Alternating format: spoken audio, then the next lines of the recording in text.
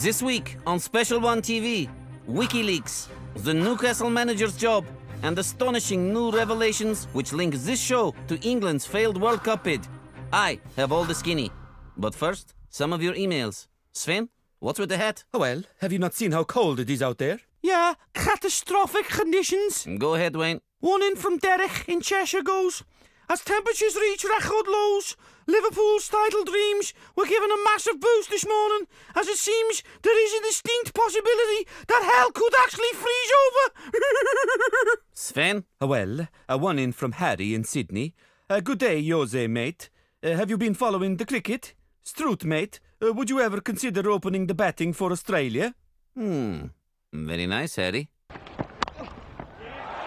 Wow, and that is 6. Shut up, Bradman. Wayne? Yeah, this one comes in from Ali in Stoke. Goes, just got the new FIFA game there, but it won't work on me laptop. The file is saying it's corrupt. What better way to go to the news?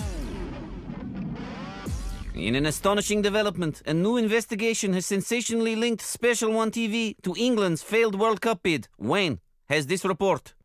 A web of intrigue, a spate of WikiLeaks, a mystery figure, all uncovered in a trail of corruption spanning a continent from Moscow to Newcastle.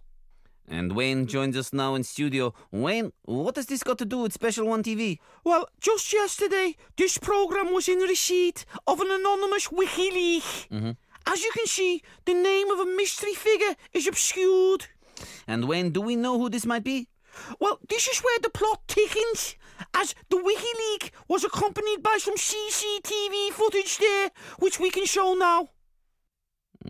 Interesting. He looks for me. Sven, is that you? How dare you?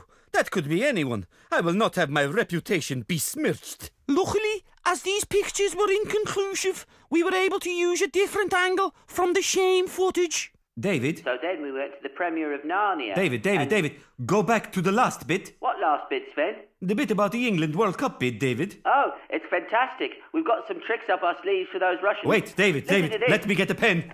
Wait. What the hell did you think you were doing, Sven? Well, what? So, I was talking to David. David and I talk all the time. You have nothing on me. Well, whoever it is operating under a code name, as this... A code name? Ha ha ha! How ridiculous! You have been watching too many James Bond movies, Wayne Rooney. As this leaked footage from Moscow now reveals. Who is this? You can call me the Love Bucket. Love Bucket, you have information about England bid. Well, from horse's mouth. What you want in return? Are you familiar with Newcastle? You want I buy Newcastle? Oh, well, no. I buy Chelsea. No. I buy London. I buy Newcastle. Oh, well, no. Just a little job in Newcastle. Well, what are you looking at? So that explains the stinking hat. That could have been anyone talking on that phone. Phones, line 1. This is FIFA. Please stop programming immediately, including all CCTV footage. What is their problem with video technology? Shut up, FIFA. Line 2. All credit to Gorky Park, but I'm on the edge of me seat here. Very nice, Roy. Line 3. Why you talk about me on TV? Big boss, I said nothing. Not you. Him. Sven? I've never spoken to this man in my life. Quiet, Love Bucket.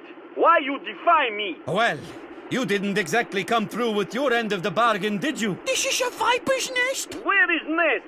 I buy Nest. Line 4, Mr. Alex. Absolutely disgraceful behaviour. I agree, Mr. Alex. I don't think I've ever seen anybody stoop so low in football. I know. The corruption, the sleaze, the sheer lack of integrity. How could anybody humiliate themselves for that? The World Cup bid? No, the Newcastle job. Very nice. Be champions. Well,